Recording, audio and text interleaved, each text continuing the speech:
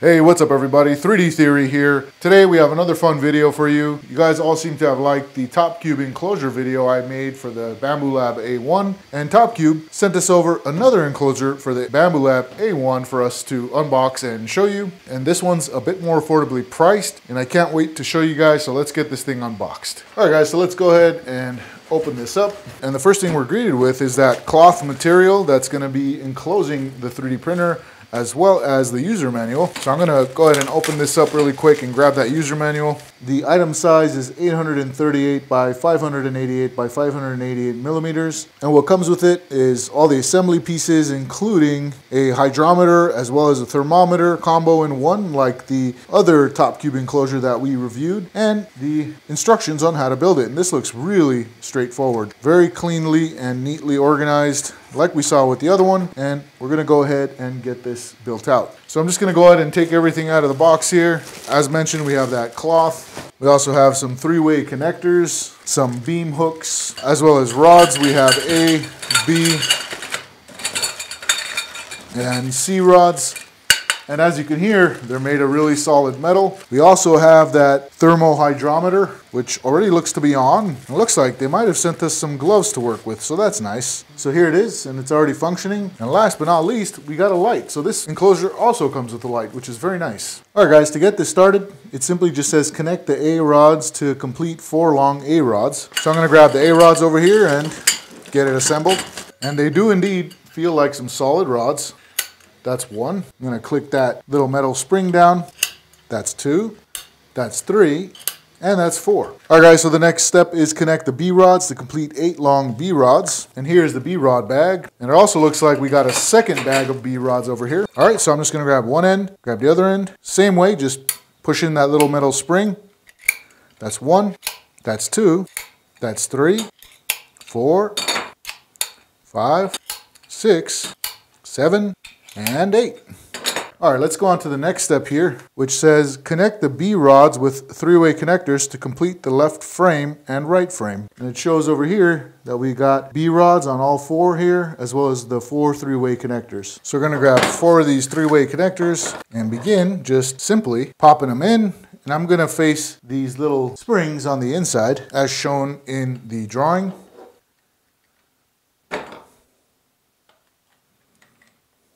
Let me get these A rods out of the way. Now I'm going to pop these in the front. Right off the bat, I can say that this is definitely a lot simpler to build than the other TopCube enclosure. But then again, they both have their strengths. Alright guys, so I got all 4 corners in, as well as the 4 B rods. The next part is pretty straightforward as well. It just says connect the long A rods, left frame and right frame, to complete the overall frame of the enclosure. So before I actually move on to the A rods, I actually need to create another one of these. Alright, we got the remaining 4 3-way connectors over here. And likewise, we're just going to grab a B rod, stick these through, stick 2 more B rods in them, just like that. Get the 2 more 3-way connectors going in there. And the last B rod. Super easy. And now we can start with the A rods going vertically. And likewise, I'm going to make sure these little springs are pointing inward, just like that. And next, we're just going to pop the B rod square onto the A rods up top.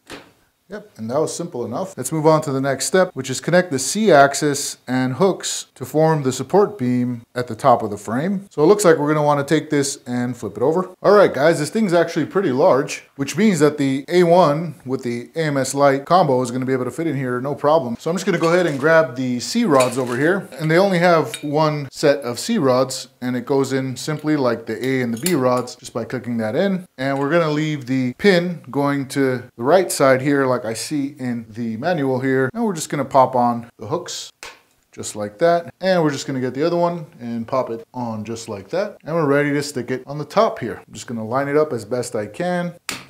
And this thing is stable. Okay, next we're going to fix the LED light on the frame. The lighting position can be adjusted as needed, it says. So I'm going to go ahead and grab the light that they provided, which I think is super handy to have. They give you 2 of these clips as well as the light. This looks identical to the one on the other TopCube enclosure we installed. Here are those 2 clips. You got one for the rod and one for the light here. And I'm personally going to make the wire go back that way. And I'm gonna actually stick it onto the light first, just so it's easier, just like that. And then I'm gonna line it up as center as I can onto this rod.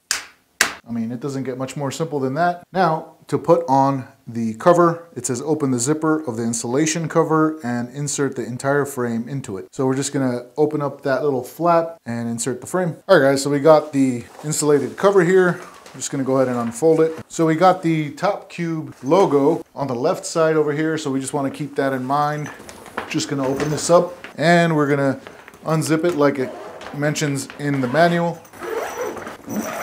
Just like that. And I'm just gonna grab this center part here, lift it, and bring the bag forward. And I set it inside. This part is a little tricky because the poles tend to want to come out. But I'm just gonna try to gently grab it from the bottom of the bag here and just slip it through. Just gonna throw this flap over the top here.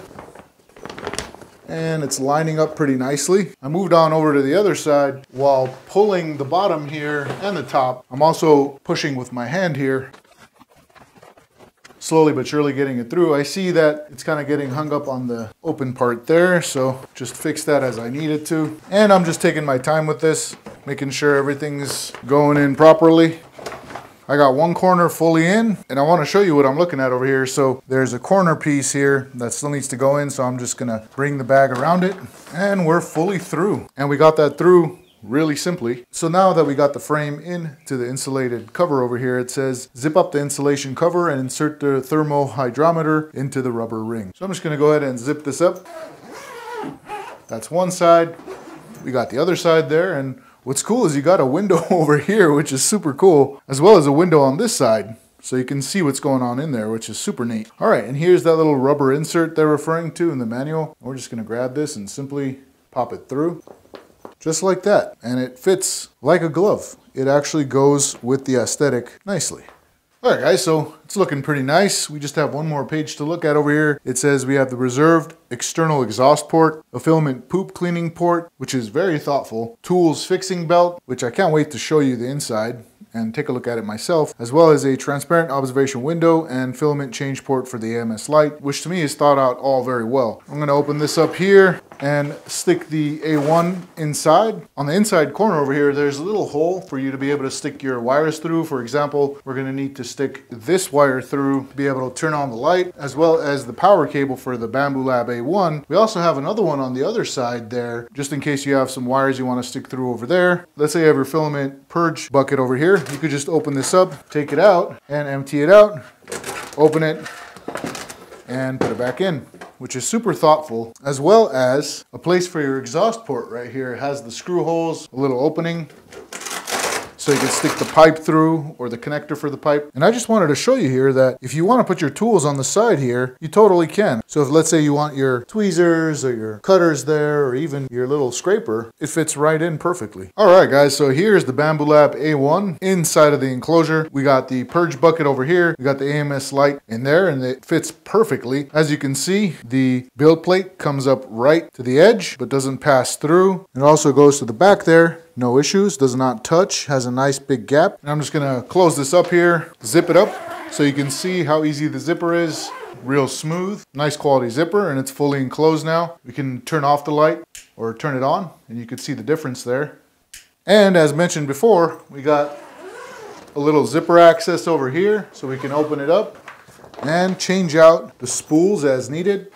We can even open it from here, have access to this side really easily. So this thing is really versatile as far as I can tell. All right guys, and while it's printing in there, I do want to show you the temperature over here and also the hydrometer. So on the TopCube Enclosure, it says 90.1 Fahrenheit with a 39% humidity level. And what I've got out here is a 52% humidity level with an 86.7 degree Fahrenheit temperature reading out here. So it's definitely keeping the print in there nice and toasty for whatever you're printing out, and you need to have like a warmer environment for it to not warp, and also you're not going to have a bunch of cool breeze coming through and warping the print as it cools. So that's definitely a plus. I just wanted to show you guys the TopCube enclosure in a low light scenario with the interior light on, and I think it looks pretty cool. And not only that, it's clearly lighting it up on the inside really well. Alright guys, so as you may or may not have seen with the previous TopCube enclosure video that I have made, when I printed my PETG out where it was cold in the room, the print came out all warped and eventually had a huge layer shift which pretty much broke the print, as you can see. And so some of the benefits of having an enclosure for your A1 are it improves print quality with consistent temperature control inside of the enclosure. It reduces the noise, and as it's printing here, you do hear it, but the sound is reduced while it's in the enclosure. And it also isolates harmful particles and odors. So if you also have that tube with the fan that exhausts out all the fumes, let's say out your window, that can be very helpful. And there's definitely accommodations, as I showed earlier in this video, in the back there. And it also helps if dust gets onto it. With this, you're not going to be getting dust falling onto it. And let's say you're around children or pets, they won't be able to get inside, which is also very helpful. And as you saw with this video, it's super easy and quick to set up. So this is the TopCube enclosure for the Bambu Lab A1. They also have one for the A1 Mini. If you guys are interested, I do have a link below in the description. Go ahead and click on that link and check it out. That about wraps it up here in the tiny 3D print farm of 5 Bambu Lab A1 3D printers. 3D Theory here. Until next time, peace, love, and joy.